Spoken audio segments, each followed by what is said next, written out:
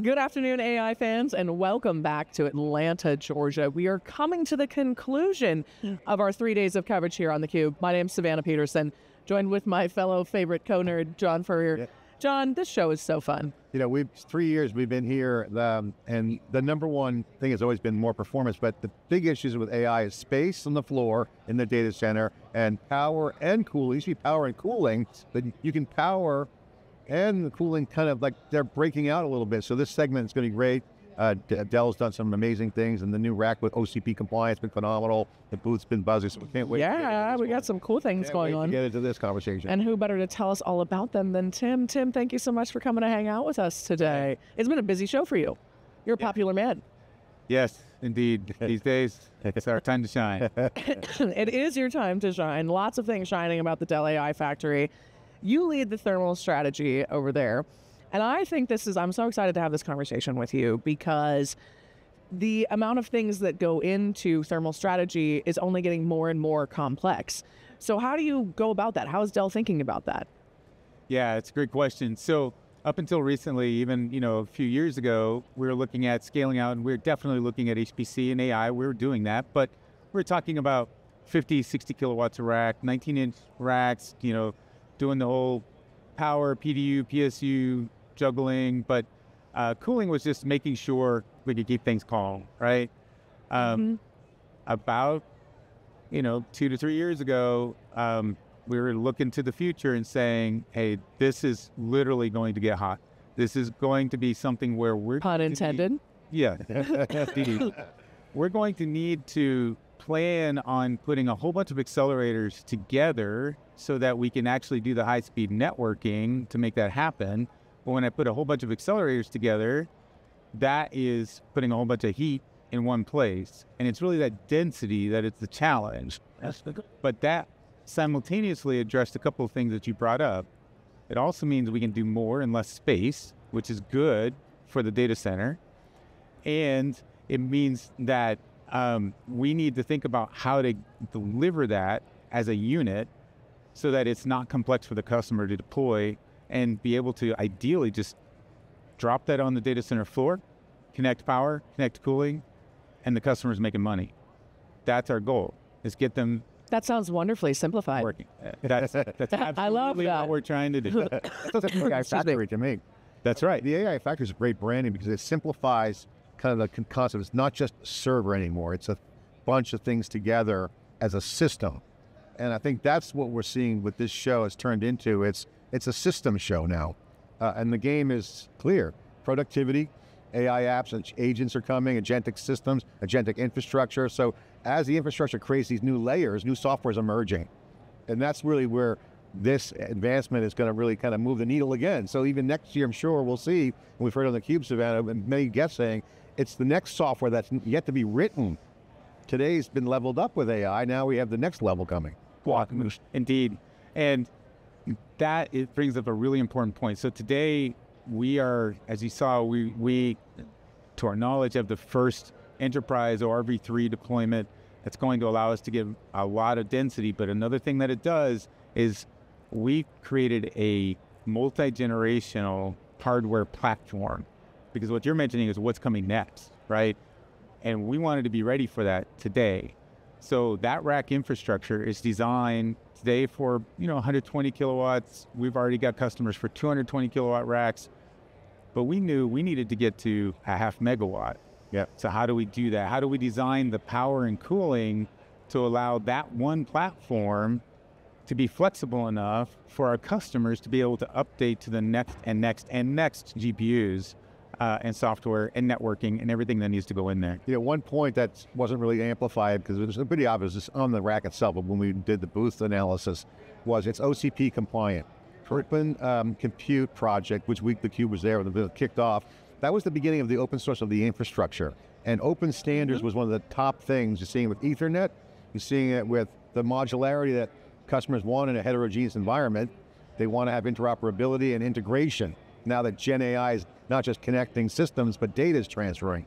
So all that's together. So like open is a huge part. Take us through the mindset at Dell. Dell's always been open. I mean, open systems has been, Intel has been a industry compatible machines, But this is where it gets really scalable. What's the thoughts there on the engineering side, strategy with Dell? Take us through the why open is such a big deal and what it means for the customer. Sure. Lots of questions there. So this ties back to the first Welcome question. to sitting next to John Furrier. Yeah. About thermal strategy. Our strategy is to make it easy for our customers to deploy the compute they need to run their businesses, right? So when we're talking about looking at ORv3 and OCP standards, they're great, but we need to, and so we've adopted like we call the payload area. You can put any OCP compliant server in there that'll fit, it'll get powered. But we needed to go a step beyond that. We needed to make sure that there was liquid cooling that was also standard. And that's something we were the first, to our knowledge, to put the OCP standard liquid connectors on there. So that's a standard interface for cooling as well as the OCP standard power, right? But the standard was kind of thinking about 17 kilowatt racks, 30 kilowatt racks, not 200 kilowatt racks. Big difference there. Yeah, so we needed to make the rack a bit deeper. We went from 1,000 millimeters or a meter deep to 1.2 meters deep, and a little wider from 600 millimeters to 750 millimeters. But what that gives us is the ability to really put the network cabling in for all these dense AI racks, bring the power in the rear to be able to get to those high power densities. All of this translates to a platform that is flexible, that will enable our customers to grow with that platform. And it also creates a package that we can pre-integrate for customers, deliver on site, as I said, connect power and cooling, and you're up and running. Just out of the box. Yes, it's a little harder than that, but you're making it sound so simple, though. I think that's inspiring and enlightening. It's essentially providing a platform for agile innovation, depending on what the customer's needs might be. How you've got a lot of different partners, a lot of different players in this game. I'm just thinking about, it must be pretty complex to figure out how to create a solution that goes like this. What's the development cycle like? How long is it taking you and the team to come up with this next generation? So I'm not sure I can put an easy number on that. We've been working with OCP, as you noted, for a long time. And one of the core concepts here was DCMHS, the Data Center Modular Hardware System. What that does is that was partnering with silicon providers, NVIDIA, AMD, Intel, to say, we want a common platform that we can drop in your processors, not this year, but 5 years from now, into this platform. That was key. So we've been working on that and been a leader in that. Also, on jumping to cooling, those connectors, super important. We have one of my colleagues is a co-chair of that committee in OCP. So, and then that means working with all the fittings manufacturers, working with the cooling suppliers, working with power supply suppliers. So you're exactly right. It's a whole lot of folks that are involved in this, and this really, really comes together in a couple of years. It's not 6 months, right? But now it would have to. There's a lot going on there. But now that we've designed a platform and thought about things, for instance, like this, we want this platform to be flexible and so that we don't have to spend a couple of years every time, right? Mm-hmm. So until now, if you look at a supercomputer, you look at Frontier, you look at El Capitan, they're great, amazing piece of engineering, but they're custom made. They're basically one-offs. Yeah. And that's not a negative statement. It's a statement of fact because they needed to do something to fit that in. But you know what? That doesn't meet our needs to have a platform that can go from supercomputing to the neighborhood bank, bank branch. And so what we said is we want a platform that I can put a 2 processor server in, I can put an 8 GPU server in, it gets the right cooling automatically. Don't have to think about it. So we've engineered, among other things, this is an example, we've engineered what we call impedance matched servers. So no matter what you put in there, whether you put it in today or you put it in 6 years from now, it's going to get the cooling it needs automatically. Don't have to think about it. Don't have to tweak the cooling system. It just works. It's that sort of forethought that's gone in that is going to allow us to be much more agile moving forward. It's not going to be a 2-year cycle because as you've seen, as we all see, we're not on 2-year silicon cycles anymore. We're on maybe, No, we what were is it, 9 talking about months? the exactly Yeah. 6 to 9 months. The speed of hardware innovation is totally entering a new arena and era. And I mean, I think you're absolutely right. So we'll be able to grow together. What are the biggest challenges in the cooling of these larger systems and more powerful systems? Yeah, so it's the challenge is to balance the high power, which requires really innovative cooling, with the configurability and flexibility that we know our customers need. Again, we're trying to address customers from universities all the way to the largest supercomputers in the world. Yeah. And so Governments, universities, exactly, enterprise, so everybody needs Dell. we've taken an approach that's a little different than some. We're growing the amount of the computer that is liquid cooled, but we have to leave some parts open to air so that we can quickly service it, so we can allow the customer to change up, say, oh, we need to change networks for some reason. We're going to change all of our NICs. That's easy to do in our systems. But that also means that we're not just innovating in what's, the big piece of this show is liquid cooling, and it's very awesome. I love it. But we have to innovate on air cooling too, and we're doing that. And that means rethinking. We don't want more fans in there. We don't want more noise. How can we use the air that's flowing through there now to cool better? And so you're gonna see some innovations coming out from Dell early next year that'll show how we can use the same amount of air or even less to cool higher power devices to get us there, to allow us that. How do you do that? It comes down to physics. It comes down to Yeah, well, I want to know the physics. I'm trying to wrap my mind around They this. change the speed of light. Yeah, Right, I know this gravitational force is going to go a different direction. I mean, we got the doctor in the house. I want to say, I mean, can you explain that? I'm curious. So to some extent, we got to wait till we can show it off altogether. Oh, come on, Tim. I thought we were going down the right path there. Yeah. No, but it's a matter of really getting in there and understanding the physics of heat transfer. How does heat get into the air? How do we move it out efficiently? And then saying, well, how can we do that without complicating the system, adding complexity and more service calls? Bad thing, right? We don't want to add cost, right? So and so we have some really creative people, and it's been really fun to work with. I mean, it's a lot of engineering in these areas. So I can't wait to get this physics lesson when you can talk about it, because now I'm super curious. I'm going to have to go do some research. Well, I mean, this is the show. You're seeing this is a show where you got to have the proof, the sizzle and the steak, as they say. And the three areas we mentioned, there's real engineering going on. Open up the Dell playbook there and what you guys have done. I know you guys have worked hard. We've been covering Dell over these past 3 years. Dell and your partners like Broadcom and others have been really engineering for those three areas: space, power, cooling, and price performance. I mean, that's the three areas where engineering's got to get done to solve those problems. What's some of the things that you can share inside Dell that you're excited about or you hope to share? Yeah, absolutely. So that is absolutely our focus. We know that that's what wins business, as well as Dell's ability to provide long-term service and support.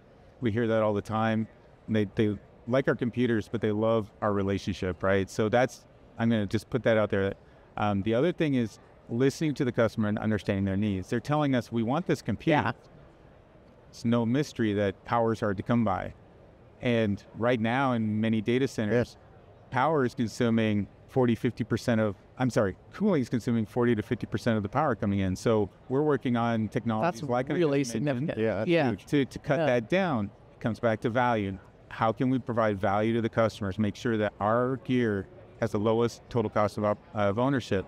And that includes things like something that we've hinted at here. We're going to have an announcement next year where we're going to provide 100% cooling to very warm water, say 90 to 95 F water. Whoa. Collect all of the heat in a 500 kilowatt rack. That allows most of our customers to remove chillers altogether from their systems, wherever you are in the world. And that makes a huge difference. That cuts that 50% number down to about 10%. Wow, that's a huge gain. So, yeah. Huge gain. And that is directly related to our customers' bottom line, and that's what we're all about. Yeah, and they're going to get also a top line benefit with the Gen AI wave, because there's enough low-hanging fruit workloads that are going to get the Gen AI infusion, so to speak. Exactly. But real important, that doesn't come cheap, right? Yeah. Right? So these racks, I'm not going to talk about exact numbers, but we've all heard they're expensive. You're such a tease, Tim. They buy them. They buy them in bunches too. You have the big boxes, the servers, which are you get the air cooled one, you get the liquid cooled ones. So now, but because they got the GPUs, you need a couple of them. Right. Yeah, and you need time together. And the key thing is, if you're spending, let's just throw out a number. If you're spending $3 million for a rack, you want that to start generating revenue as soon as you can. Yeah. You don't have time. Yeah. You don't want to wait for the cooling to get hooked up. You don't want to wait for the power to get hooked up. So, again, part of our focus within Dell is enabling that fastest time to deploy. Yeah. It's not just getting to market. It's making sure the customer can actually use it. Yeah. As soon as possible after they paid for it. Yeah. Because they've got to start ticking. Because when's the next processor coming out? Yeah. It's not. Yeah. Again, it's not 2 years from now. It's 9 to 12 months from now. They need to be recouping that value. Hey, the transformation is happening. Savannah and I were just talking about it. We briefly talked about it before we came on camera about the CFO that are being pulled in, because it's not just a capital budgeting exercise. Hey, I need another server, or this is like a big system, and it's a big purchase, and now you have other criteria. I might use a GPU cloud with this rack, and so now CFO's got to get into this, because it's a technical changing of the business model. To your point about getting that value fast with Gen AI, so a whole nother TCO calculation gets made out. You got to figure out risk management. If I'm going to use a compute as a service, I got a CapEx. How am I? This is like new first generation new CFO problems that are opportunities. That's right. Yeah, it's a whole shebang. Tim, I got a question for you. You've got 14 patents already. How many new patents are you going to get next year when you release all of this stuff you're teasing us with? It'll double or triple. Oh, wow. Yeah, we're all working hard. That's not just me. I mean, that's the team. Yeah. And we are, we're really proud of that, by the way, as Dell, as an engineering team. Our management has been bragging about the fact that, we're climbing up those patent ranks. You're going to see us right in the very top, lists of patent generating organizations. And that's just a testament to the innovation to meet the customer needs, right? We're not doing this for fun, right? I mean, it is fun. Yeah. Absolutely. Not for the patent vanity. But it's not for the patent vanity at all, right? It's really that, hey, we've got to solve some problems. Yeah. And we've got to think about things in order to meet all of these requirements. We want to be agile, we want to be inexpensive, we want to be reliable, all these things.